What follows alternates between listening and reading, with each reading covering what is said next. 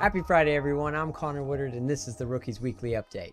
First up, we got the Corridor crew on YouTube talking to Eric Saindon, VFX supervisor on a little old movie called Avatar 2. They break down the most controversial shot from this trailer, which includes this explanation. She actually painted in the subsurface look for the lighting for that shot so that she got the proper color, the proper reds, all that stuff. That's only for a very specific angle for that to work. Yeah, but we knew what the angle was. That actually just blew my mind more than anything. You gotta check that out. Also on YouTube, the Ask NK channel just released a video on Latent Labs HDRI generating AI tool. Personally, I think there are a lot of options on polyhaven.com that are completely free, but I can see how this could be very useful for a specific look. I'll leave the moral decision on whether or not to use such a tool completely up to you.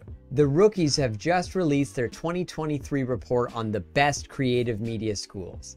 I don't want to spoil the results, so you have to head over to therookies.co to check them out. You don't need to give any personal info to download it. It's just free, high-quality information.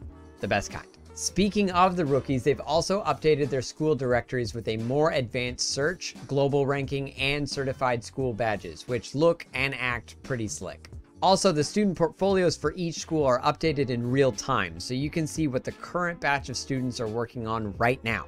Another resource I found for those that are trying to get a job in the games industry is Joe Burridge's LinkedIn page. He's the senior recruiter at Epic Games, and he's been dropping these videos on how to help people get into games. In this video, he explains everything you need to know about making your games portfolio stand out, and honestly, I completely agree with all of his takes. In jobs, Wētā FX is hiring a fur groomer for their models team, and they also brag a little bit about their intuitive over procedural proprietary groom system.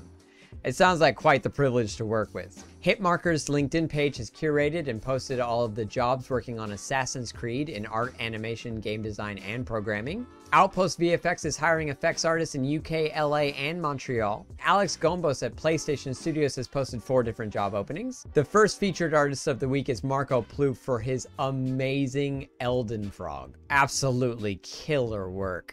The material realism is just gorgeous, especially that cape. So much movement and those frayed edges. Looks fantastic. Up next is the explosions guy, Bradesko, with this amazing Axiom fire simulation.